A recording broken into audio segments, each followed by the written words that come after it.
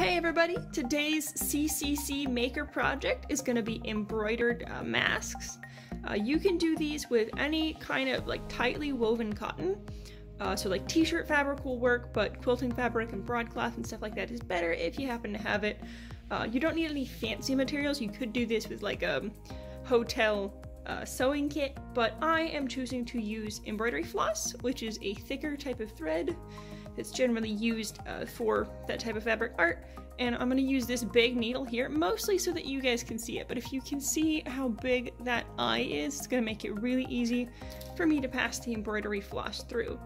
You also need 2 pieces of yarn, or you could use rubber bands, a pin cushion full of pins, mine's a little strawberry here, a pencil, and a pair of scissors.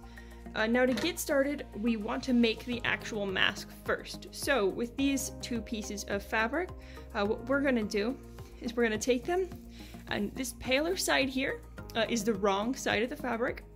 What that means is that this is the side that we want facing out, and in a lot of machine tooled fabrics, this side is generally rougher as well. Cotton, not so much, but things like satin. So what we're going to do is we're going to take this, and on the top and the bottom, we're going to fold it up about 1/2 inch. It does not have to be perfect, we just want it to match on either side. If you happen to have like a measuring mat here, like I do, you can go ahead and use that. You could use a ruler, or you can eyeball it.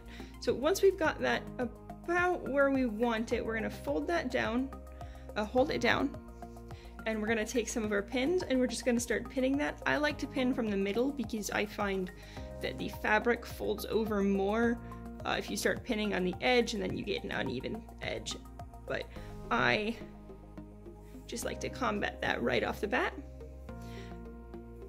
And then you definitely want to get the corners, and if you have pins to spare, you can get the spaces in between the corners and center. So we're just going to push the pin through the fabric right here, and then we're going to push it up. You kind of turn your wrist to do that. Alright, so I have pinned the edges of my pieces, and as you can see, they line up pretty well. The next step is going to be to add the strap to the edge of the mask, and the way that we're going to do that is we're going to take your yarn, and we're going to find the center of it by pinching the ends together. And then we're going to take the center of that yarn and put it on the center of the edge here. Then we're going to fold this over a little bit more than we folded over these. So that's going to be, these were about 1/2 inch, and this is going to be about 75% of an inch. Just pull that yarn to the very edge of that. And once we get it there, we're going to take the pin out of the corner, and then we're going to pin it through both of the folds, so that stays down and where we want it. And we're going to do that on this side as well. Now, we're only going to do this on one of the other pieces of fabric. The other piece is just going to be folded over that 75% of an inch without this string, because you only need 2 pieces of string for the straps. Okay, so I have everything pinned where I need it to be. The next step is actually going to be to take these, put them with the right side facing out on either side, and then we're going to start pinning them together by lining up the edges as best as we possibly can, taking one of the pins out, and then pinning it through both pieces again, and we'll remove the extra pin that we don't need. It might be a little bit harder to poke it through. And that way, we'll be left with what will look like one big piece. So we're going to do that all the way around.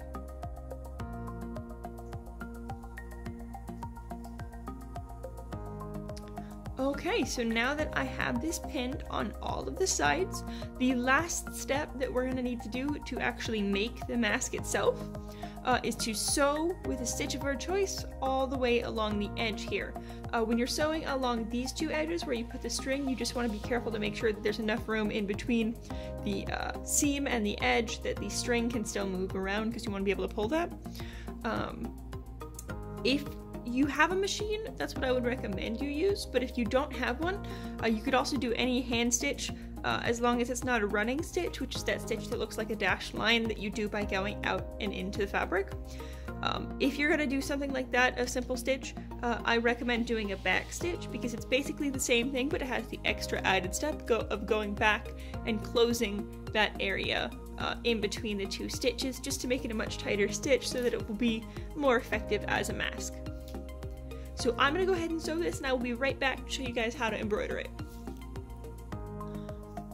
I have sewn together my mask, and I drew the design that I wanted, which is a smiley face, on here with a pencil.